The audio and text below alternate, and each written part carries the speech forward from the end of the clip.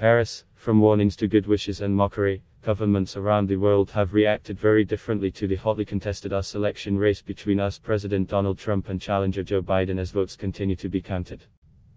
Here is a selection. Everything that concerns our country is seen in the United States like a red rag to a bull, Kremlin spokesman Dmitry Peskov told reporters on Thursday. That's why we won't make any comment. Americans probably need to put some order in their own affairs themselves. He added, however, that the uncertainty linked to the election results in the world's biggest economy could potentially have negative consequences for the world, above all for the global economy. What a spectacle. Iranian Supreme Leader Ayatollah Ali Khamenei tweeted Wednesday. One says this is the most fraudulent election in US history. Who says that? The president who is currently in office. What a spectacle. One says this is the most fraudulent election in US history. Who says that? The president who is //T. Ulrado/BYXer Khamenei.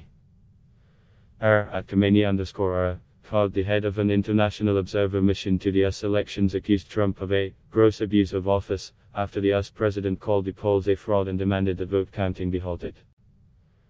The most disturbing thing was that with presidential fanfare of the White House, that is, with all the insignia of power, the American commander-in-chief called for an end to the count because of his purported victory. Michael Link from the Organization for Security and Cooperation in Europe told the German daily Stuttgarter Zeitung.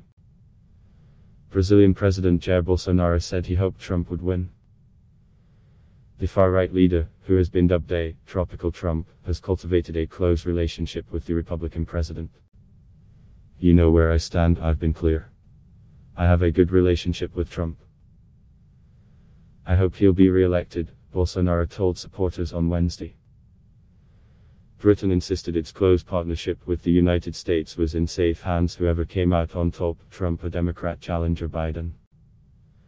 Prime Minister Boris Johnson, a populist ally of Trump, refused to be drawn in Parliament when grilled about the Republicans' premature claim of victory. But Foreign Secretary Dominic Raab said, "I'm not worried about the relationship." Spain's Foreign Minister Arantxa González Laya underlined the importance of respecting institutions. There are many populists who don't like institutions, she said Thursday.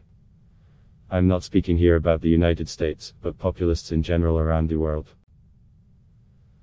That's why it is so important to protect our institutions. Because ultimately they are the guarantors of our democracy.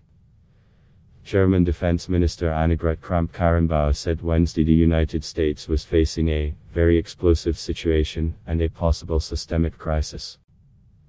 France's Foreign Minister Jean-Yves Le Drian reinforced recent statements from Paris that the nature of US-EU relations had permanently changed under Trump. Europe needs to build a new transatlantic relationship, which is a new partnership, irrespective of who wins, he said Thursday.